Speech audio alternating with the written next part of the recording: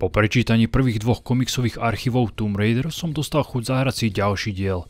Tretiu časť som kedysi hral na prvom PlayStation a bola to jedna z prvých originálok, ktoré som na tejto konzoli vlastnil. Preto som si chcel pripomenúť túto hru a predstaviť vám, čo za rok stihli autori vylepšiť a kam sa od druhého dielu táto séria pohla. Tak poďme na to.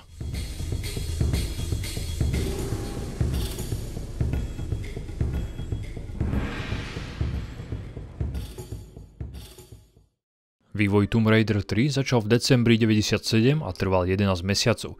Originálne mal byť tretí diel ten pravý next gen, mal priniesť nový engine, nové animácie, jednoducho novú Laru, z ktorej by boli hráči hotoví. Autori chceli na vývoj viac času, aspoň 2 roky, aby nový engine mohli vytvoriť a posunúť celú sériu dopredu. No producent hry bol proti a povedal, že majú len rok, pretože si hráči žiadajú nový diel čo najskôr. Hlavným programátorom tretieho dielu bol Martin Gibbons. Ten predtým pracoval na strieľačke Blam, ktorú som už recenzoval. Bola to prvá videorecenzia na tomto kanále pred takmer 5 rokmi. Ten čas ale letí, čo? Pri vydaní hry autori viedli veľkú marketingovú kampaň. Britská modelka Nell McAndrew sa obliekla ako Lara Croft, cestovala so štábom po Európe, Amerike a Austrálii a ukazovala sa v rôznych televíznych reláciách, rádiu alebo herných obchodoch, aby prezentovala hru. Core Design zatiaľ vytvorilo značku a predávalo merch. S Larou ste si mohli kúpiť aj podložku pod myš, ponožky či spodné prádlo. Gameplay demo ukázali aj na E3 v roku 98, niekoľko mesiacov pred vydaním, čo im tiež pomohlo. No levely, ktoré tam ukázali, sa do finálnej hry nedostali. Aj tretí diel bol po vydaní úspešný. Predalo sa celosvetovo okolo 6 miliónov kopií. Recenzentom sa nepáčilo, že autori neprišli s ničím úplne novým a je to v podstate stále tá istá hra, len s novými levelmi. Viacerí kritizovali vysokú obťažnosť, s týmto s nimi musím súhlasiť. Hra je nekompromisná, plošinkové pasaže sú hardcore a v každej miestnosti vás niečo môže zabiť, takže si musíte často ukladať hru. Windowsová a PlayStation verzia vyšla v novembri 98, presne rok po druhom diele. PlayStation bola uvedená ako hlavná platforma, takže sa hra musela upraviť pre možnosti hardware tejto konzoly. Na Windows vyšla s miernymi grafickými úpravami. Verzia pre Mac vyšla až o rok neskôr, v októbri 99. V roku 2000 vyšlo malé samostatné rozšírenie s podtitulom The Lost Artifact, exkluzívne na Windows a Mac. Hľadali ste v ňom 5. časť artefaktu a hra bola rozdelená do 3 lokácií a 6 levelov. Na tomto rozšírení pracoval iný tím Eidosu. Tretí diel používa upravený engine z prvého dielu. Autori teda nemali moc času a ani práce, ale ho upravili a vylepšili. Už v ňom vedeli pracovať, takže vývoj išiel rýchlo. Z noviniek tu bolo farebné osvetlenie alebo trojuholníkové poligóny, čo prinieslo oveľa zložitejšiu geometriu v leveloch. Predtým používali len kocky, takže architektúra bola veľmi jednoduchá. Nové trojuholníkové plošinky som začal nenávidieť hneď, ako som ich prvýkrát uvidel. Autori tu využívajú aj rôzne strmé povrchy, pri ktorých nebudete vedieť, či sa na nich pošmyknete alebo zostanete stáť. Preto musíte skúšať a dúfať, že vás plošina udrží. Viditeľnosť a prehľadnosť levelov je o dosť horšia. Stávalo sa mi, že som fakt dlho hľadal, kam mám ďalej skočiť alebo kde sa mám dostať. Použité asi tým neprišli moc dobre a plošiny splývali s pozadím, takže ste niekedy nevideli vystrčenú plošinu, na ktorú by ste mohli vyskočiť. Strop alebo steny, po ktorých sa dá šplhať a liesť, niekedy nie sú vôbec vidieť a nebudete ich vedieť odlišiť od normálneho povrchu. Takže opäť musíte využívať pokus, omyl, taktiku. Je tu menej strieľania a viac logických rebusov a hľadania predmetov. Niekedy som si pripadal ako v adventúre, pretože po celom leveli hľadáte predmety, ktoré musíte použiť. Tretí diel sa viac približil k prvému a odklonil od druhého, ktorý bol viac akčný. Tu síce máte veľa zbraní, ale moc som ich nevyužil a úplne by mi stačili aj základné pištolky, pretože nepriatelia nie sú až takí silní a nie je ich veľa. Väčšinou na vás pôjdu s nejakou palicou a budú sa vás snažiť zmlátiť, tak im ľahko utečiete. Sú to aj rýchlejšie psy alebo rôzne iné monštra, ktoré si pri prechádzaní levelov rozoberieme. Novou zbraňou je raketomet, ktorý nepriateľov podobne ako granátomet rozseká na viac menších kúskov. Výbuchy vás nezrania, takže tieto zbrane môžete používať aj na blízko. Väčšie potešenie bolo aj tak nepriateľov rozstrieľať strelnými zbraňami. Ďalšou novinkou je Desert Eagle, ktorý som si obľúbil, pretože ľudskí protivníci pali na 2 rany, Tiger a pes na 1. Jeho náboje si ale šetrite na záverečného bossa. Zmizla automatická puška M16 a namiesto nej pribudol samopal MP5 Zaujímavosťou je, že autori sa postojom a streľbou inšpirovali z filmu Desperado, ktorý vyšiel v roku 1995. V hre ste mali s Larou bojovať aj na blízko proti nepriateľom. Od tohto nápadu upustili, pretože by im museli dávať nové animácie. Graficky sa hra mierne zlepšila, je tu dynamické svetlo, niekedy vám bude pršať či snežiť, je tu dym alebo hmla.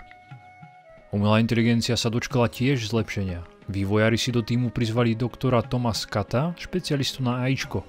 Nepriateľom mal dať oveľa väčšiu inteligenciu a mali sa chovať ako živé bytosti. Mali sa vedieť skrývať v tmavých miestach a keby boli zranení, tak sa stiahnuť preč a neskôr vás znovu napadnúť. Ja som nič také nestihol zaznamenať, pretože som ich príliš rýchlo zabil. Väčšinou po vás pôjde nepriateľ sám a bude vás naháňať. Nestalo sa mi, že by po mojej streľbe nejako spanikáril a ušiel. Choval sa podobne ako v predchádzajúcich dieloch. Vojaci so zbraňami na diaľku sú v 3. diele vzácnejší. Tí na vás budú pokrikovať, no budú stáť a len na vás strieľať. V jednej časti v Londýne budete musieť využiť aj stealth, aby vás nepriatelia nevideli a nezapli alarm, pretože by vám to zavrelo jeden dôležitý secret. Inak stealth nevyužijete len tento jeden raz. Súboje s bosákmi tiež prešli vylepšením. Už ich nepôjde tak ľahko ustrieľať ako predtým. Tento raz musíte vymyslieť, ako ich zneškodniť, pretože ich chráni artefakt, ktorým na vás aj útočia. Bosákov si tiež neskôr rozoberieme. Z pohybových noviniek Lara dokáže ručkovať po strope, čo budete využívať stále, tak sa pozerajte aj hore, na čo som sám zabudal. Je tu lezenie po štyroch, to znamená, že tu budú oveľa menšie diery, do ktorých sa Lara zmestí. V nich sú ukryté secrety s muníciou alebo slúžia na prechod medzi dvoma časťami levelov. Keď nájdete všetky secrety v hre, odomkne sa vám na konci ešte jeden tajný level. Hľadať skryté miestnosti ma ale vôbec nebavilo, pretože obsahovali len muníciu, lekárničky a malokedy novú zbraň. A keď sa do nich dostanete, potom musíte opakovať znovu tie isté dlhé úseky, ktoré ste už preskákali. Na konci vás teda nečaká žiadna odmena, len jeden tajný level, ktorý je celkom krátky. Príjemnou novinkou boli bažiny alebo pohyblivý piesok, kde sa môžete utopiť. Je tu beh, tlačítko sa ale nedá nastaviť na ovládač, je len na klávesnici. Beh potrebujete aj pre vozidlo, aby sa rozbehlo, dalo boost a vy tak mohli preskočiť väčšie priepasti. Inokedy ho budete potrebovať, aby ste sa dostali včas cez dvere, ktoré sa rýchlo zatvoria, alebo sa schovali pred prichádzajúcim vlákom. Šprint našťastie nebudete potrebovať na plošinkové pasáže. Beh spoločne so skokom som použil len raz, keď som sa potreboval dostať v Larinom panstve do tajnej miestnosti. Obťažnosť je zatiaľ najvyššia, to uvidíte hneď v prvej oblasti v Indii. Každá miestnosť obsahuje pascu a ak hru hráte prvýkrát, budete neustále umierať. Zomieral som viac než v Dark Souls, pretože vážne nebudete vedieť, kde na vás čo spadne, vyskočí alebo vyletí. Druhýkrát to už budete čakať a už budete vedieť, kam máte skočiť. Takže len prvé hranie je takovou šokovou terapiou, kedy sa budete snažiť držať nervy na úzde a trpezlivo prechádzať miestnosť po miestnosti. Skvelé je, že v PC verzii si môžete ukladať hru kedy chcete. V PlayStation verzii boli zelené kryštály, kde sa dala ukladať hra, čo bolo dosť hardcore. Vraj toto ukladanie malo byť aj v PC verzii, no našťastie nie je a kryštály, ktoré tam sú, vám len obnovia život a slúžia namiesto malej lekárničky. Hral som PC verziu na Steame a chýbali mi v nej niektoré cutscény. V Nevade medzi prvým a druhým levelom vás zavrú do väzenia, ale neukážu, ako ste sa tam dostali. Rovnako aj koniec Nevady je odseknutý a pri výbere ďalšej krajiny by mohla byť nejaká ďalšia cutscéna. Namiesto toho ste hodení rovno do hry. Ale možno to bola chyba hry, že sa cutscéna neprehrala. V ďalšom leveli mi kvôli tomu blbli asety pri načítaní hry a tak sa vo väzení používali tie z predchádzajúceho levelu, čo vyzeralo divne. Príbeh tretieho dielu sa točí okolo 4 artefaktov. Sú to časti meteorita, ktorý spadol na Zem pred niekoľkými miliónmi rokov. Charles Darwin spoločne so skupinou námorníkov prišiel do Antarktídy v 19. storočí a tieto artefakty našiel. Následne ich rozptýlil do celého sveta. Doktor Willard našiel na Antarktíde mŕtvolu námorníka z expedície a spoločne s RX Tech robili výskum v mieste, kde meteorit dopadol. Willard zistil, že Darwin preskúmal vnútro krátera, preto sa tam chce aj on dostať. Lara získa v Indii prvú časť artefaktu, no nevie o jej potenciálnej sile. Stretne tam aj doktora Willarda, ktorý jej povie, že ďalšie časti sú v Londýne, Pacifiku a Nevade. Tomb Raider 3 je oveľa dlhší než predchádzajúce dve hry. Je obrovský. Obsahuje 5 veľkých oblastí a každú prejdete približne za 4 až 5 hodín. Mne trvalo trojku dohrať za 23 hodín, čo sa z nej stáva zatiaľ najdlhšia hra v sérii. V každej krajine má Lara iné oblečenie. Oproti dvojke boli tentoraz autori oveľa viac nápadití a Lara v tomto smere vyzerá lepšie. Je tu India, Nevada, Južný Pacifik, Londýn a Antarktída. Zaujímavosťou je, že autori vyberali lokácie tak, že otočili globusom a vyberali si tú krajinu, kde sa im zastavil prst. Keď prejdete prvú Indiu, budete si môcť vybrať z 3 ďalších oblastí a je len na vás, ktorú prvú splníte. Nakoniec pôjdete do ľadovej Antarktidy, kde celá hra vyvrcholí. Levely sa neodohrávajú stále v podzemí. Napríklad celú jednu úroveň v Londýne stravíte vonku. Veľká časť hry sa bude odohrávať aj pod vodou, takže sa budete ponárať a nájdete aj malý potápačský skúter. Je tu viac vozidiel, štvorkolka bude v Indii a Nevade, v Južnom Pacifiku si naopak splavíte kajakom vodopády.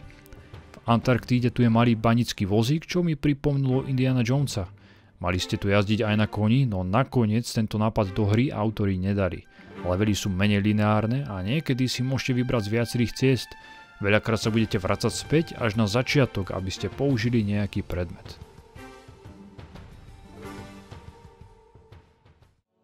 Poďme si jednotlivé lokácie trochu rozobrať. Ako tutoriálový level slúži panstvo Lary Croft, kde sa v kľude naučíte základné pohyby, skoky, môžete si zaplávať v bazéne alebo prejsť prekážkovú dráhu na čas. Ak nájdete skryté tlačidlo, môžete si otvoriť miestnosť s pokladmi. Sú tam trofeje z predchádzajúcich hier, dokonca aj vypchatá hlava Tyrannosaura Rexa. V panstve je toho ukrytého oveľa viac. V knižnici pretočením knihy vypnete krb a cez neho sa dostanete až na povalu, kde je skrytý spínač. Ten vám otvorí pivnicu, kde nájdete obrovské akvárium. V ňom je schovaný kľúč od dráhy pre štvorkolku. Tá je celkom dlhá a môžete sa s vozidlom pekne vyblbnúť. Keď vás to už prestane baviť, môžete zatvoriť starého prdiaceho Winstona do mrazničky, aby ste od neho mali pokoj. Prvá oblasť je India. Pripomenula mi predchádzajúce diely, pretože sa odvšadiaľ na vás budú valiť kamene. Budete sa nachádzať v upršanej džungli a hneď pri prvom sklze nájdete vľavo lekárničku a naboje do brokovnice. Pomalý prieskum levelu je ešte potrebnejší než u predchádzajúcich hier. Je tu veľa slepých uličiek, kde nič nie je, alebo naopak vás zabije pasca. Je tu krásne jazero, ktoré vás láka, aby ste do neho skočili, no silný prúd vás strhne do druhej oblasti. V takmer každej vode čakajte nebezpečné a hladné pirane. Tie vám znepríjemnia podmorské radovánky. V prvej miestnosti spákov sú nebezpečné pichliače. Prvými otravnými nepriateľmi budú opice, ktoré kradnú predmety. Ak ich nezabijete, oberú vás o lekárničky, ktoré sú na zemi. Prvými skutočne nebezpečnými nepriateľmi budú tigre. Tie boli tiež na začiatku v Číne a aj preto mi pripomenuli druhý diel. V tomto prvom leveli musíte nájsť kľúč boha Indra, ktorý vám otvorí ruiny chrámu. Pred chrámom sú bažiny, v ktorých sa utopíte, preto musíte nájsť inú cestu, ako sa tam dostať. Na konci bude krátka cutscéna. V tábore stretnete Tonyho, ktorý sa správa divne. Lara mu povie, že v chráme hľadá artefakt Infada. Tony jej na to odpovie, že jeho dvaja kolegovia Randy a Rory ostali v chráme a hľadali artefakt. Tony sa pobalí a pri odchode Lare povie, že by mala odísť, ak nechce zomrieť. V druhom leveli sa dostanete hlbšie do džungle, kde sa vo vysokej tráve budú skrývať kobry. Ich kusnutie je jedovaté a dá sa odstraniť len lekárničkou. Zvláštne bolo, že sa nedali trafiť, keď som stal. Musel som sa neustále pohybovať. Budete skákať po vetvách obrovských stromov, liesť cez vodopády a v druhej časti sa sklznete do chrámu. Tam čakajte veľké množstvo pascí, rôzne sekáče, otrávené šipky, padajúce kamene a je tu aj neviditeľná plošina, na ktorú musíte skočiť. Chrám strážia sochy Šiva, ktoré sú veľmi podarené. Majú 6 mečov, s ktorými sa môžu brániť, keď po nich strieľate, takže ich nezraníte. Dajú sa zabiť ale jednoducho, keď sa priblížite. Na konci levelu si zabojujete ešte s ďalšími 3 strážcami a zistíte, aký osud postihol Randyho a Roryho. Musíte získať 2 kľúče, oba sú v miestnostiach s pascami. Pri jednej vás môže rozdrviť strop a v druhej pod vodou strhnúť prúd a napichnúť vás na pichliače. Na konci prebehne ďalšia cutscéna, v ktorej vás napadne Tony. Lara uvidí na jeho krku artefakt, preto na neho zaútočí. Tony použije silu náhrdelníka a zhodí celý chrám.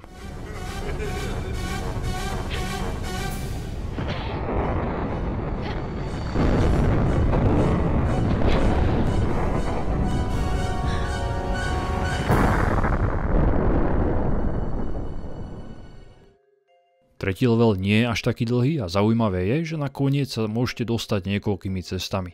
Už na začiatku máte k dispozícii štvorkolku, s ktorou si preskáčete zo pár priepastí. Dlhšie mi ale trvalo, než som našiel na klávesnici turbo.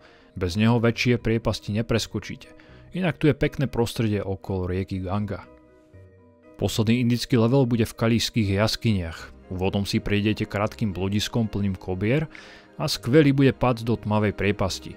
Tam na vás zo všetkých strán zaútočia kobry a keby to nestačilo, tak vás ešte privalí kameň. Na konci levelu si zabojujete boss fight proti Tonymu. Ten nie je ťažký. Stačí preskakovať cez plošinky a vyhýbať sa jeho ohnivým strelám. Spadnúť do vody nemôžete, pretože je vriaca. Po súboji si nezabudnite zobrať granátomet a po artefakte hra pokračuje dlhšou cutscénou. V nej stretnete doktora Willarda, ktorý si všimne, že máte artefakt a chce, aby ste pre ňo získali ďalšie 3. Ukáže vám denník Charlesa Darwina, kde písal o expedícii na Antarktíde. Po Indii si môžete vybrať, kam vaše kroky budú smerovať. Otvorí sa vám Nevada, Južný Pacifik a Londýn, kde sú ukryté 3 časti artefaktov. Ja som išiel ako prvú Nevadu, pretože v druhom leveli sa dostanete do väznice a zoberú vám všetky veci. A nie všetky vrátia späť. Celý prvý level je oproti Indii vo veľkom kontraste. Trvalo mi ho dohrať takmer 2 hodiny, pretože som mal problém zistiť, kam mám ďalej skočiť a postupoval som pomaly. Na začiatku vás napadnú súpy a môžete sa utopiť v pohyblivom piesku. Je tu veľmi veľa skákania po malých plošinkách. Môžete tu nájsť Desert Eagle a Uzi. Ja som našiel len prvú zbraň. V druhej časti musíte nájsť detonátor a nemôžete spadnúť do vody, pretože vás silný prúd strhne rovno na začiatok. Pri konštrukcii stražia neozbrojení robotníci, ktorí vás napadnú. Zaujímavé je, že na zadnej strane bundy majú nakreslený Lost Souls Doom. V jednej budove robotníkov sú zavreté dvere na kartu. Normálne by ste si mysleli, že kartu nájdete u niektorého z pracovníkov alebo niekde v budove. No v Tomb Raideru musíte zobrať štvorkolku a výjsť s ňou na strechu budovy a tam nájdete prístupovú kartu. Po vypnutí prúdu zoberiete vozidlo a preskočíte plot. Zle dopadnete a ostanete v bezvedomí. Nájdu vás stráže a odvedú do väzenia. Ďalší level budete vo väznici. Táto úroveň je tiež obrovská. Musíte utiecť, no nemáte žiadne zbrane ani predmety. Všetko vám zobrali stráže. S nimi ale nemôžete bojovať. Budete pred nimi utekať a otvárať celý ostatným väzňom, ktorí vám ich pomôžu zneškodniť. V komplexe sú aj obranné veže, takže ak zapnete alarm, budú po vás strieľať. Až tesne na konci dostanete späť zbrane, no nie všetky. Nedostal som späť granátomet. Konečne som si na tuchších nepriateľov vyskúšal Desert Eagle. Schováte sa dozadu do nakladiaku medzi krabice a ten vás odvezie do prísne straženej oblasti 51. Tento tretí level je plný laserových pascí, automatických veží a ozbrojených stráží, takže budete mať čo robiť. Atmosféra je výborná, pretože hrá ambientná hudba, ktorá akoby symbolizovala dýchanie a tlkot srdca.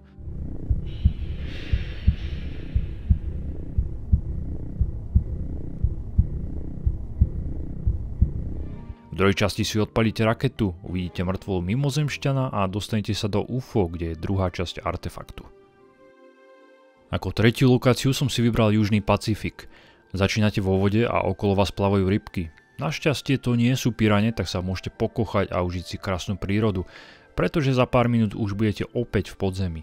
Pod vodou nájdete kľúč od chatrče a dole vás môže zabiť pasca. V jaskyni vo vode sa pohybujú krokodíly a zvyšky na vás budú miestni domorodí ľudožrúti fľúsať otrávené šipky. Krokodílov je v trojke oveľa menej, no aj tak vás budú štvať. Viac ich bolo v prvom diele. Po tejto pasáži prejdete cez most, ktorý je krásne zaliatý hmlou. Pri vodopáde budete musieť nájsť 3 červené kamene hada, aby sa vám odomkla cesta do dediny kanibalov. V jednej chatrči ma autori vytrolili, pretože tam dali veľkú lekárničku, ku ktorej som sa nedostal. Všade okolo bola hlboká bažina. Po dlhom skákaní po strechách chatrčí nájdete zraneného austrálskeho vojaka s amputovanou nohou. Povie vám, že mu niečo zožalo nohu, ale neboli to kanibali. Tým vraj kosti nechutia a v džungli bude niečo iné. Ich lietadlo tu spadlo a po čase sa začala strácať z ničoho nič aj posádka. Lara si vypýta smer, kde je lietadlo a vojak vám dá dôležitú mapu bažiny. V ďalšom leveli si ju preskačete. Jednoducho si preštudujte mapu a skočte na tie zelené listy, ktoré sú označené. Pri zrútenom lietadle sa objavia vojaci, ktorí prežili pád a budú bojovať proti dinosaurom. Vojaci na vás nezautočia a môžete využiť ich silu, aby vám pomohli proti prehistorickým zverom. Alebo ich môžete zabiť a získať tak skvelú muníciu. Z dinosaurov tu sú velociraptory a neskôr príde aj menší Compsognathus, ktorý je považovaný za najmenšieho dinosaura. Zaútočia na vás vo veľkom počte, tak ich rýchlo zabite. Ako čerešničku na torte sa na vás rozbehne Tyrannosaurus Rex. Dá sa zabiť, no má ohromné množstvo života. Ak mu utečiete, zaútočia na neho velociraptory, ktorí ho dorazia. Inak tu musíte hľadať dva veliteľské kľúče, aby ste nahodili elektrinu v lietadle. Jeden bude u T-Rexa a druhý v aréne s velociraptormi. Dostať sa do lietadla bude tiež dosť ťažké, pretože musíte nájsť podzemie, kde budete riadne ručkovať po strope. Na konci vás čaká invázia velociraptorov. Našťastie budete mať kanón, vďaka ktorému opäť vyhubíte všetkých dinosaurov. Tretí level v Pacifiku je obrovský, je tu plno vodných vírov a vodopádov, takže do vody určite nelezte. Napadne vás zelený humanoidný jaštier podobný na nagu. Nie je nebezpečný, no môže vás otráviť jedom. Celý level má šialený dizajn a je náročný na orientáciu. V druhej časti získate kajak. S ním je ovládanie zo začiatku oriešok, no po chvíli tréningu si na to zvyknete. Najväčší problém mi robilo z neho vystúpiť von. To sa dá len v pokojnej vode. Ak vás prúd stále ťahá, tak z kajaku nevyleziete.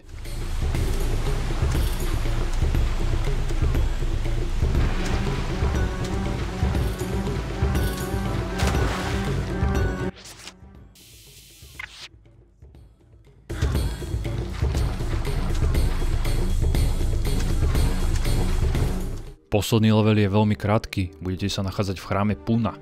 Je tu niekoľko miestností s pascami a fakt obrými kameňmi, pri ktorých musíte použiť šprint. Na konci pri artefakte si zabojujete proti bosákovi. Ten na vás bude zosielať blesky a z času na čas vyčaruje malého jaštera. Tento boss vládne kmeňu kanibalov, ktorých ste stretli v predchádzajúcich leveloch. Nie je vôbec ťažký, no je zraniteľný len, keď na vás útočí bleskom. Predposledná lokácia pre mňa bola Londýn. Lara má opäť skvelý outfit, ktorý sa do tohto prostredia hodí. Prvý level začínate na strechách budov vedľa katedrály. Je noc a prší, takže budete viac používať svetlice. Tento level je skôr vertikálny a má skvelý dizajn. Keď sa dostanete nakoniec do katedrály, tak vidíte celú cestu, odkiaľ ste prišli. V pozadí počujete hluk mesta a prechádzajúce auta.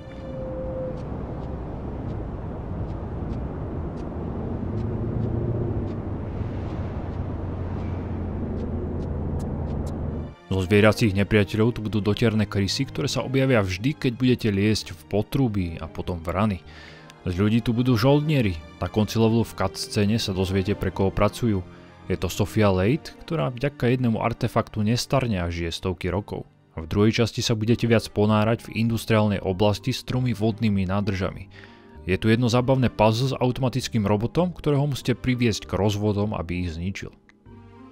Druhý level je tiež podarený. Pozrite sa do londýnskeho metra Aldwych, kde sa budete uhýbať nebezpečným vlakom. Metro je dosť zdemolované a časť je zničená.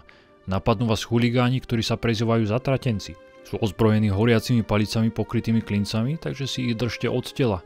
Budete tu musieť nájsť oveľa viac predmetov, napríklad starú mincu, lístok na vlak alebo rôzne kľúče.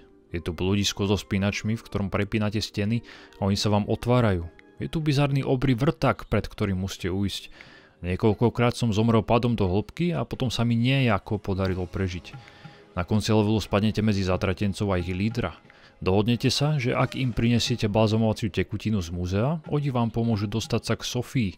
Ak mám úprimne povedať, sám som jeho špecifickému anglickému prízvuku nerozumel, pretože to je Škót alebo Ír, preto som si tento rozhovor musel vyhľadať na internete. Ale Lara mu evidentne rozumela. Pripomenul mi Billyho Butchera zo seriálu The Boys. This is like that scene in The Matrix.